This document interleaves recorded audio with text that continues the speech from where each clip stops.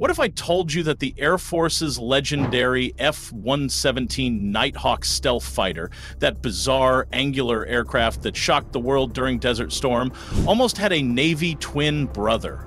Picture this: the world's first stealth fighter, launching off an aircraft carrier deck, disappearing into enemy airspace undetected. Meet the F-117N Seahawk, Lockheed's secret proposal for a carrier-capable version of the Nighthawk that could have changed naval aviation forever. This wasn't just a pipe dream, it was a fully developed concept with more powerful engines, expanded weapons bays, and even air-to-air combat capability. Today we're diving deep into one of aviation's greatest what-ifs, the stealth Seahawk that almost gave the Navy an invisible edge decades before the F-35. The F-117A Nighthawk's story begins in the 1970s, rooted in Cold War necessity and lessons learned from Vietnam.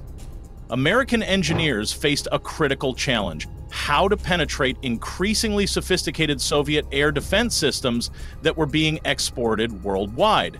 The answer lay in stealth technology, the ability to reduce an aircraft's radar cross-section to evade detection for as long as possible. Ironically, the theoretical foundation came from Soviet physicist Pyotr Ufimtsev, whose 1964 paper Method of Edge Waves in the Physical Theory of Diffraction showed that radar returns depend more on an aircraft's shape than its size. This groundbreaking work, largely ignored in the Soviet Union, caught the attention of American engineers, who recognized its revolutionary potential. Lockheed's Skunk Works, led by legendary designer Kelly Johnson, seized upon Ufimtsev's theories.